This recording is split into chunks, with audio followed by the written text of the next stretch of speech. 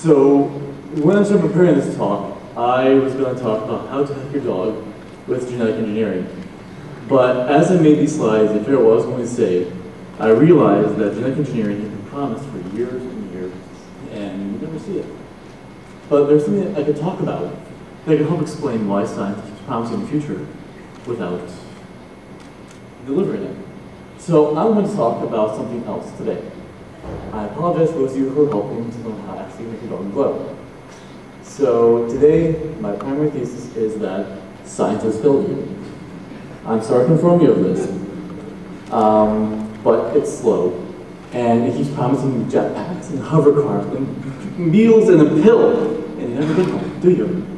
It's kind of bad, but the reality of it is more accurate. The science bureaucrats have failed you, because the funding realities of science are such that the most promising scientists we have are turning to bureaucrats, chasing grant money, trying to manage laboratories, and not actually getting a chance to get out there and focus the creativity on our science.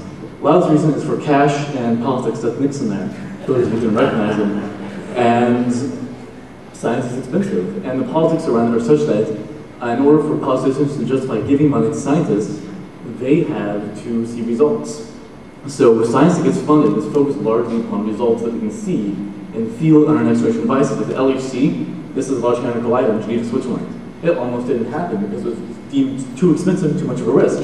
But these are tracks that mankind's made on Mars.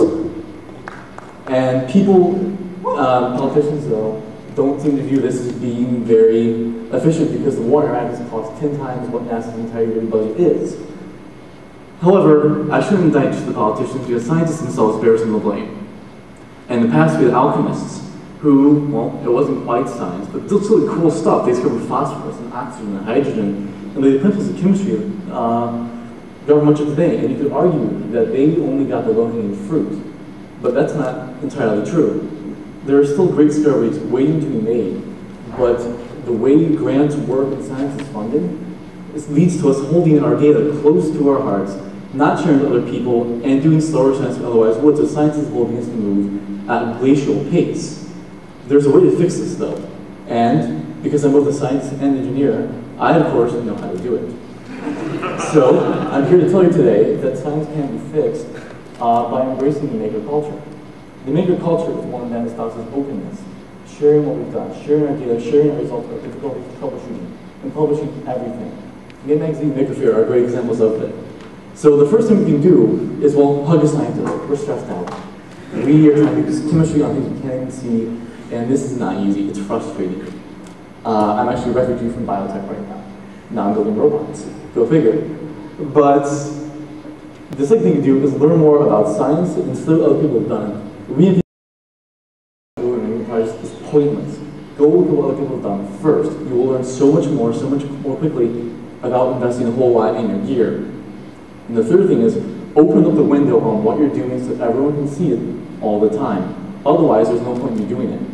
The person hacking in the basement alone, I think, is doomed to become something of the past, as hackerspaces and events like this force us out into the light and to get sunburned and share what we've done.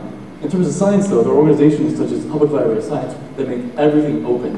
Lots of scientific journals like Nature force you to pay for articles that your taxpayers already funded. That's not so great. But Public Library of Science is completely open. And it's not just that, but also hackerspaces are embracing biotech as well. This is a centrifuge. This isn't exactly when we have All Hands Active, but All Hands Active does have a biolab coming up, and we're almost ready to start gene hacking.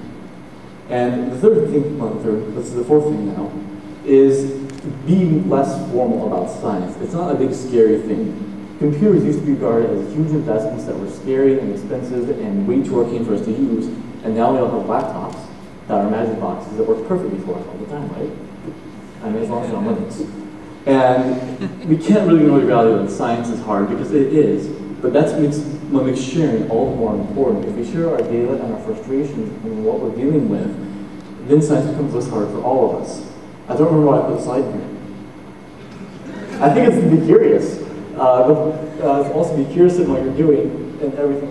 The curiosity will lead you to be open and to see other people and come to events like this, because the curiosity is one of the things about humans. And then lastly, I'd like to thank all people for already working things up. Nima Gazay, he's in the audience, he can stand up. He's the force behind Long Death and Mylar. Here's a round of applause. Thanks for your time. Hope you have a great fair.